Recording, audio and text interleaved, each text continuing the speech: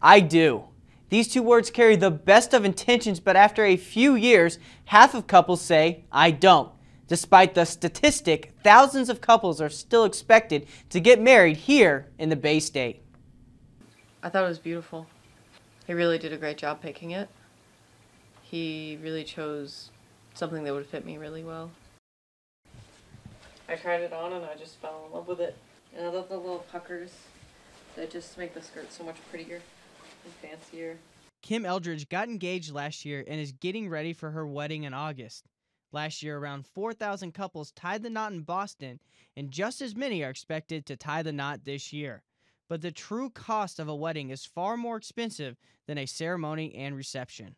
The average in Boston is somewhere around $35,000 to $40,000, which would include your photographer, your videographer, your invitations, your dress, feeding everybody, your entertainment, everything, soup to nuts.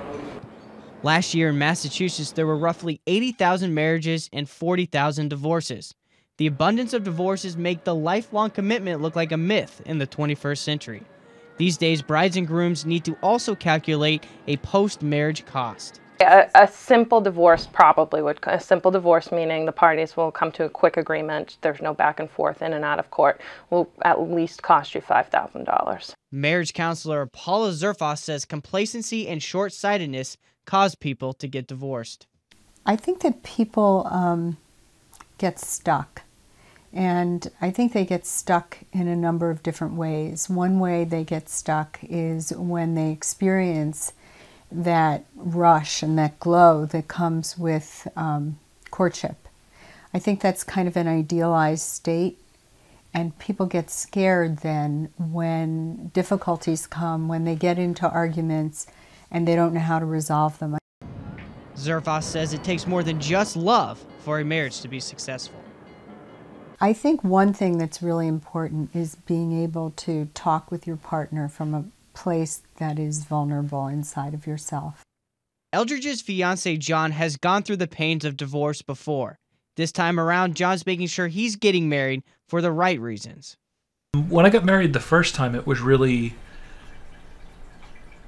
out of a sense that it was something that needed to happen. With Kim, it's different because I just care about her. I love her.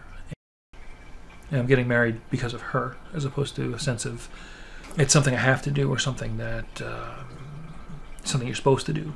Second marriages like John's have a higher divorce rate than first marriages. For more marriage advice, go to www.focusonthefamily.com and keep the conversation going by commenting below and posting your best marital advice. I'm Garrett Turner, BostonChatah.